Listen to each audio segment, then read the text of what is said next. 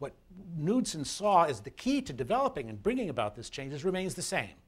And that is that you don't do it from the top down with Washington trying to give orders. This was the demand that all the New Dealers had and so on. We need a war production czar, someone who is going to have this kind of, almost like the Wizard of Oz, sort of hands on all the levers and make the decisions and measure output and allocate resources from a centralized bureau. He said, no, this is going to have to happen from the bottom up. You don't shut down civilian production right away. You add the military orders on. You add the military orders on, and the factories begin to convert because they have to meet the contracts, to meet the demands of the contracts.